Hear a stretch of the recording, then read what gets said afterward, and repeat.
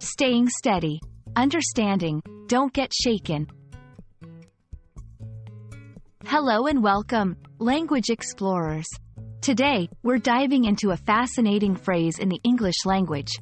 Don't get shaken. Often heard in conversations, movies, and books, this phrase is a gem in understanding English's rich idiomatic expressions. Let's unpack its meaning, usage, and the nuances that make it special.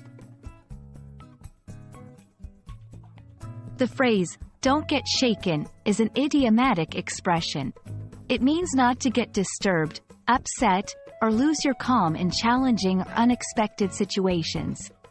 The word, shaken, here is metaphorical, picturing a person as stable and unmovable, like a sturdy tree that doesn't sway easily in the wind.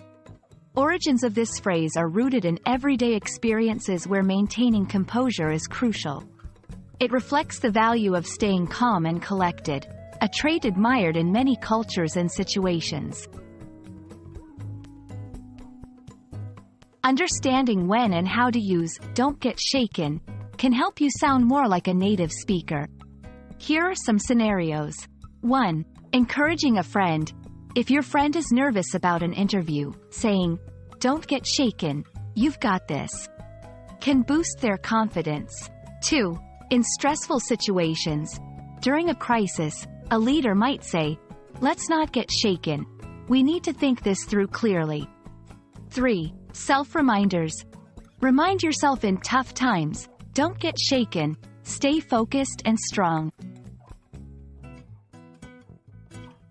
The phrase is versatile and can be adapted slightly to fit different contexts, showing the richness of English expressions.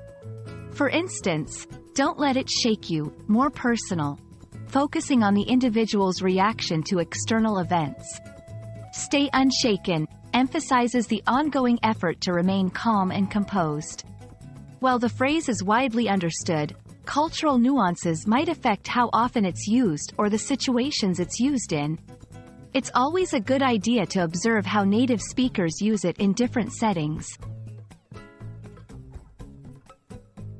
And there you have it, a closer look at the phrase, "Don't get shaken."